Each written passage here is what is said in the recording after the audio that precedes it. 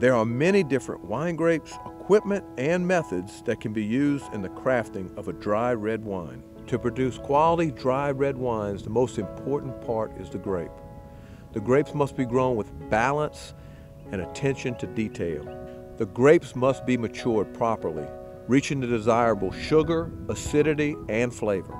At Landry Vineyards, with 17 acres in the ground, we are committed to growing grapes right here in Louisiana. We grow Blanc du Bois, Lenoir, and Crimson Cabernet. We are not able to grow vinifera wine grapes such as Cabernet Sauvignon, Merlot, Malbec, and Chardonnay because these grapes are highly susceptible to Pierce disease and fungus, though they are highly marketable.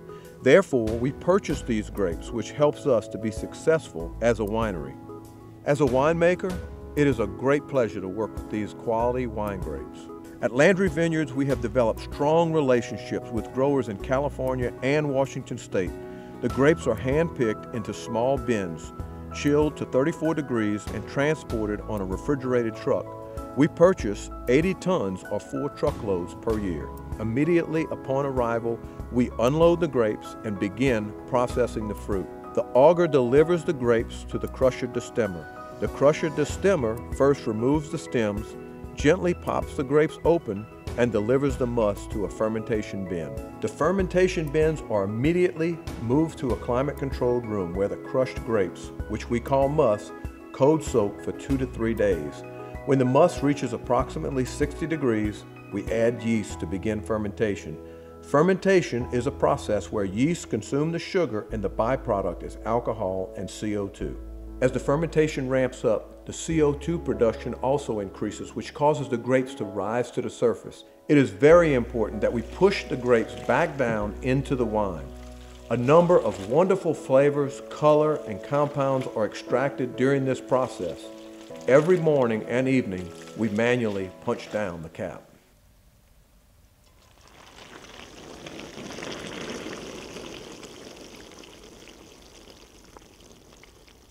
When the fermentation ends, that means that all the sugar has been consumed and the grapes sink to the bottom. At that point, we need to put a cover over the top of the grapes to prevent oxidation of the wine. This year, we are doing extended maceration, which will provide additional tannins, lots of body, aromatics, which is nose, and flavor. The wine is extracted from the bins and the grapes are dumped into the press to separate the remainder of the wine from the grapes. The wine is pumped into the stainless steel tank and the lees are stirred every few days for at least 2 weeks. The rough lees settle to the bottom of the tank and the clean wine is moved to barrels. The barrels are then moved to the cellar for aging for 1 year in premium oak barrels. Wine barrels are a great winemaking tool.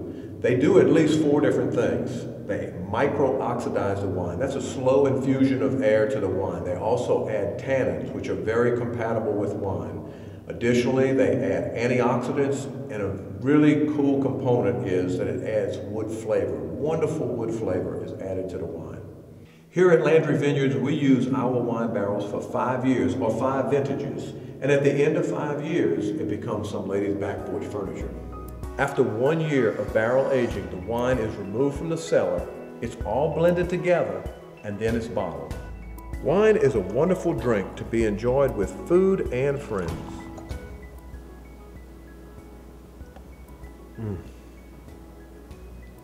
That's good. Don't forget, drunkenness is a sin, but a buzz is a blessing from the Lord.